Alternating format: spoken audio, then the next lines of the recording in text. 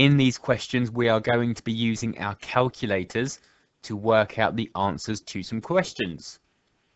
So on your calculators, you should be able to find these buttons. So we've got a fraction button, which looks something like this. So when we're typing a fraction into our calculator, we're going to be using this button. We also want the square root button, which looks something like this.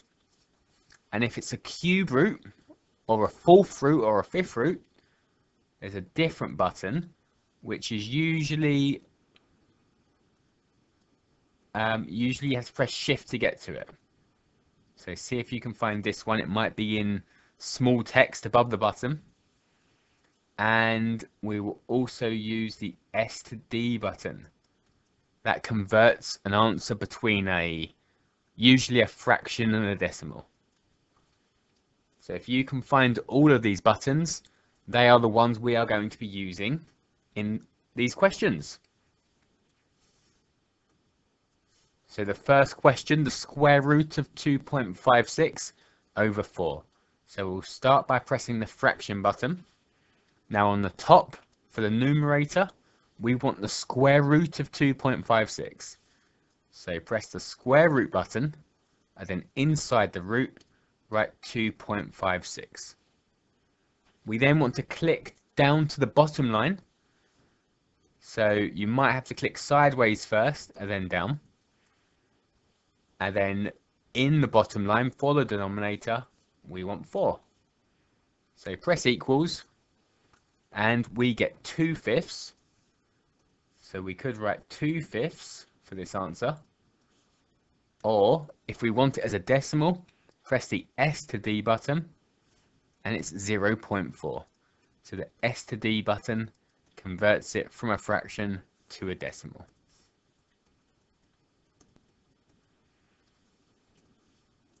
For the second one, you can see that the square root is over the whole of the fraction. So for this time, we want to press the square root button first, and then inside the square root, press the fraction button. And then we just type 2.56 on the top, click down, 4 on the bottom, press equals. We've got 4/5 or 0.8. So that's 4/5 or 0.8. For the next one, we're doing a cube root. So to get a cube root, you could use the any root button. You might also have a cube root button on your calculator, but I'm going to use the any root button. So that's the one that looks like this. So I've got shift and then x to the blank power. So it's a cube root, so I'm going to type 3 in the first box, then click across to go inside the square root and write 3.375. So I've got 3/2, or if I change that to a decimal, 1.5.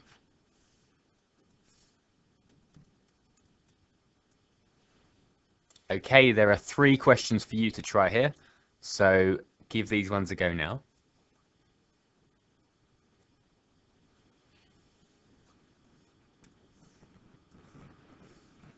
So for the first one, I'm going to press fraction button first, then on the top line, square root of 5.76. Then I'm going to click across, then down, and on the bottom line, I've got a 10. So I've got 6/25, or as a decimal, 0.24. So 6/25, or 0.24.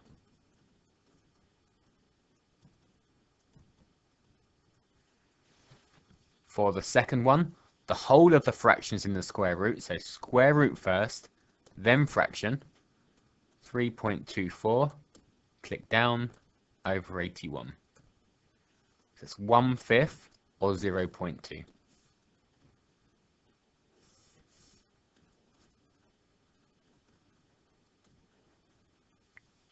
And the third one is a cube root, so we can use our any root button.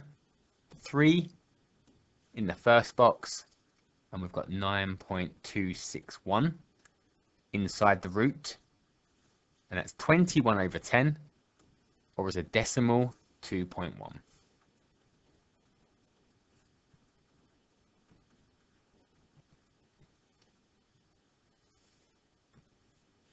In this set of questions, we are looking at powers.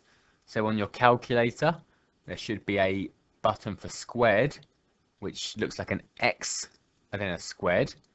There might be a cubed button with X and a cubed, or there'll be an X with a blank, so you can put any power into that box. So let's have a look at answering these questions. So we've got 2.6 squared. So we just write 2.6, then the squared button, press equals. So it's 169 over 25, or as a decimal, 6.76.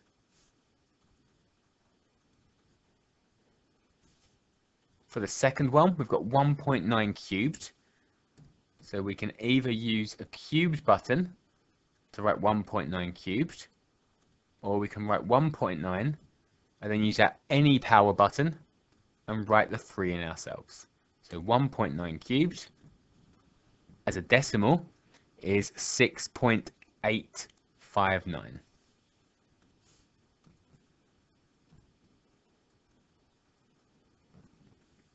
And for the next one, we've got 0.9 squared plus 1.2 squared.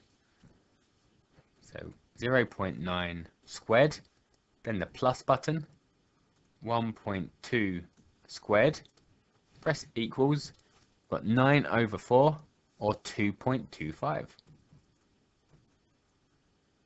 Okay, 3 of these for you, so give them a go now. The first one, we've got 6.5 squared, which is a decimal, is 42.25. 1.2 cubed, 1.728, and 1.5 squared plus 3.6 squared, which is 15.21.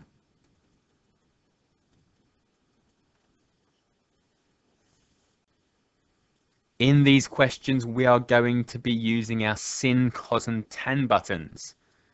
So you should be able to find a button that says sin, one that says cos, and one that says tan on the calculator. I'm not going to go into what they mean, what they do in detail. What I will just say is they are to do with the lengths of a right angled triangle. So if this was 35 degrees, sin 35 would tell us what this length divided by this length is equal to. But you don't have to worry about what it means just now. All you need to know is that they will go with an angle. So sin, cos, and tan will go with an angle, and that's all you need to know to type them into the calculator. So for this first question, sin 35. So in the calculator, press the sin button, and it opens a bracket. Inside the bracket, that's where the angle goes. So 35, and then close the bracket. So we've got sin 35, press equals, and we've got,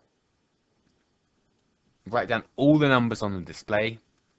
So 0.57357,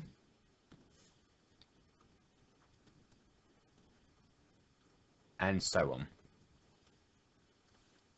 The second one, cos 40. So the cos 40 degrees. So this time it says degrees, but that doesn't make any difference. So the first one was 35 degrees. There was just no degree sign. This time it's 40 degrees. We don't type the degree sign into the calculator, so it's cos 40, and that's 0.76604, and so on.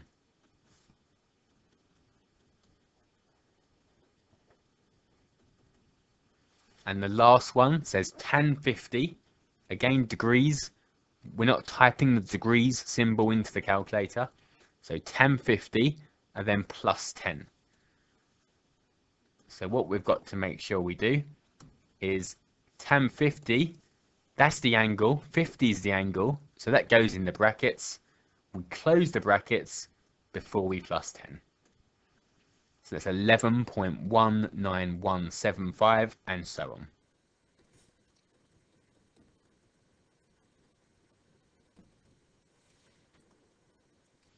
Okay, there are 3 for you to try here, so give these ones a go.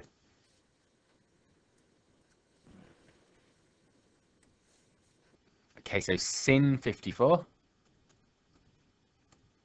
is 0.809169944.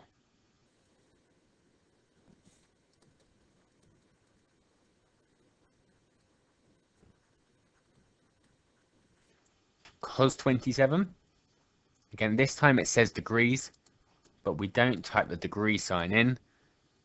Anything inside the bracket will be our angle, so it's cos 27, which is 0.8910065,242.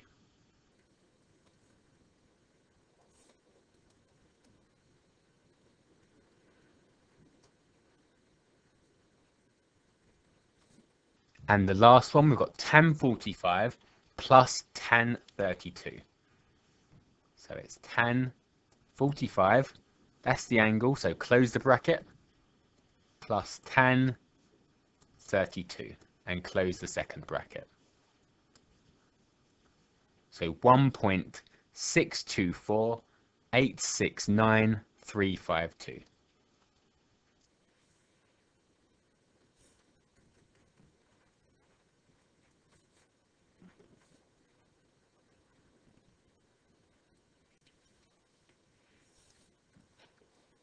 Okay, last examples.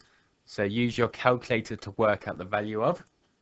These look complicated, but it's just a case of writing it in the calculator exactly how it looks. So for the first one, it's all in the square root. So we press the square root first, and we've got a fraction, so then the fraction button. On the top line, we want 55.3. Take away 1.25, then click down to the bottom line. We've got 4.65 plus 8.1. So we'll write down all the numbers. So 2.0589355571.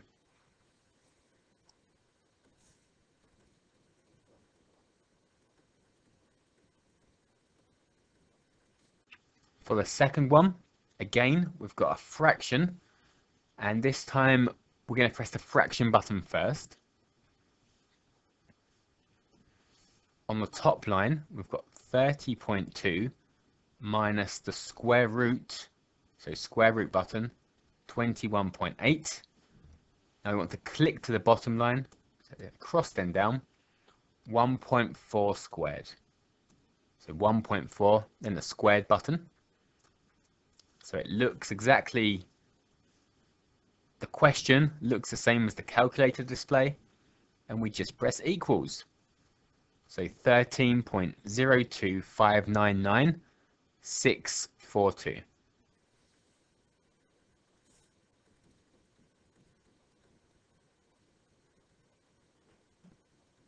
Okay, 2 for you to try. So give these ones a go now. For the first one, we want a square root over the whole of the fraction, then the fraction button. The top line is 35.7, and we've got take away 4.6, and then click to the bottom line where we've got 1.29 cubed. So check it looks the same as the question, press equals.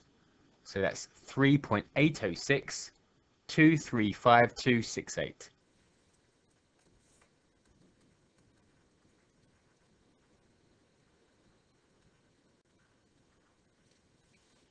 And the second one, so we got the fraction button first. The top line is 19.4, and then we want to click to get out of the square root. Don't keep going in the square root, because that will square root the 3.2 plus 3.2 over 1.5 plus 0.98. So we've got, it displays as a fraction at the moment. We want a decimal, so press the S to D button. So that's 3.066348.028.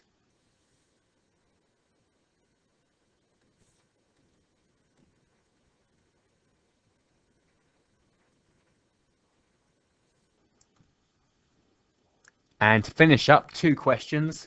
So pause the video, give them a go.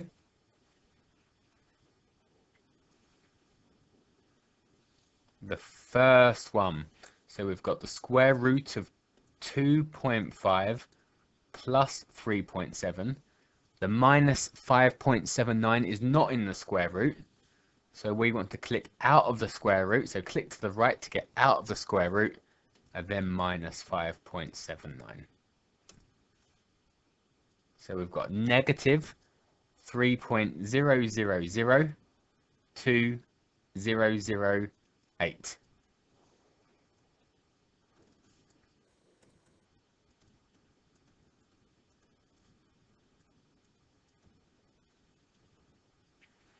Question 2. So this time we've got a square root button first, then a fraction button. On the top line, tan 70. So 70 goes inside brackets, that's the angle that goes with the tan, and then plus 1.